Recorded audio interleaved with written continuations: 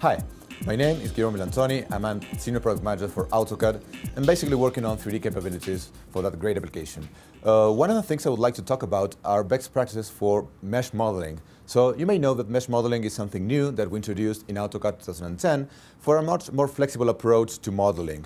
So when you grab a mesh, you normally try to work with a primitive, which is, for example, a box or cone or cylinder, and then you can start working with the faces, edges or vertices, moving that, smoothing the whole object in order to get very nice shapes, either smooth shapes or just straight shapes, but with a much more flexibility. Just imagine what you can do in Max or Maya, for example, but take all that into AutoCAD.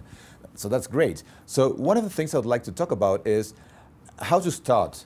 So when you're working with a primitive in AutoCAD, what I would suggest is to start with the least amount of faces that you may want to have. For example, in a cube, if you want to create something, some changes in the middle of a face, you may want to start with 3 faces by 3 faces, for example, but never start with 9 by 9. It may look better at first, but it will increase notably the amount of faces in the whole thing, and performance can decrease. So in many times, just try to start with 1 by 1 by 1 or something like that, and then you can start splitting those faces when you need.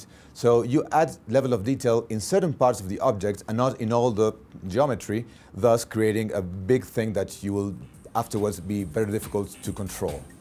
Thank you.